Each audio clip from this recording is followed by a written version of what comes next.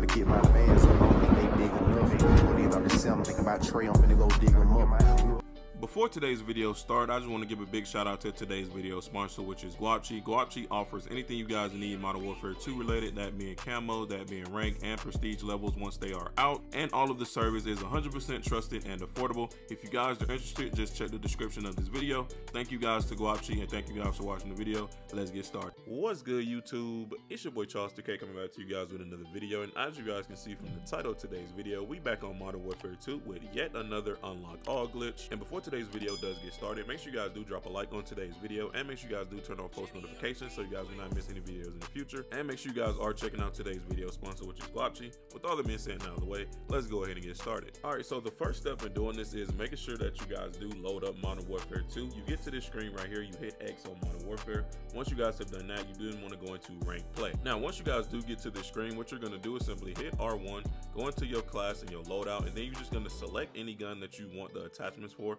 Like in today's video, I did the LAB the last time, but in this video I'm going to be using the Signal 50. And as you guys can see, once you do get here, all of these attachments will be unlocked and they are 100% usable to you. You can put whatever you guys want on this gun, and you can also tune the gun to your liking however you guys want, but I'm just going to put some random stuff on it just to show you guys that this does work. And now at this point, once you guys have your gun fully created, all you guys want to do is back all the way out to the main menu, hit X. Once you guys do get back here, you want to go down to rank play from this screen, and as soon as it says waiting for achievements, all you want to do is simply hit circle. Then once you guys have done that, you want to hit R1, and as you guys can see, it will put you back to this screen where you have created your weapon in that rank play screen.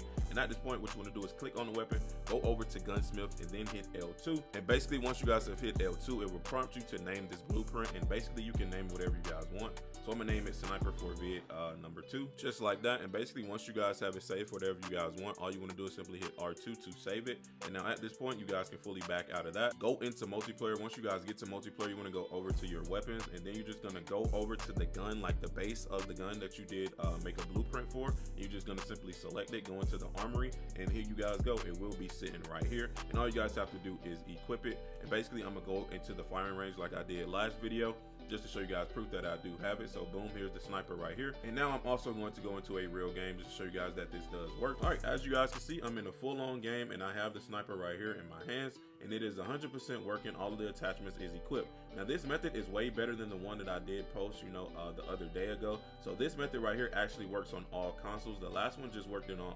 PlayStation. So yeah, that's pretty much all there is to it. It's very easy and simple, you know, and there's less steps than the last one I did post. So you guys can do this while it is working, and take advantage of this and get some attachments for any type of gun that you guys would want. Like I said, this does work for DLC weapons, so make sure that you guys are taking advantage of this while you guys can. But that's going to be the end of today's video, man. I hope you guys did enjoy. Don't forget to drop a like on today's video, and don't forget to turn on those post notifications. It's been your boy Charles 2K. I will catch you guys in the next one. I'm out. Peace.